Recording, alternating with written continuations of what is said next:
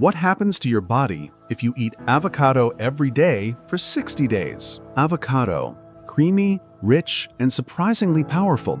The moment you take a bite, its natural oils wake up your taste receptors. As it slides into your stomach, acids break it apart, releasing fiber, antioxidants, and heart-healthy fats. Seconds later, these glowing nutrients reach your intestines. Villi pull in monounsaturated fats, vitamins, and minerals that rush into your bloodstream like smooth green energy. Your brain gets cleaner focus, muscles recover faster, your gut microbiome thrives, and your whole body feels steady, balanced fuel.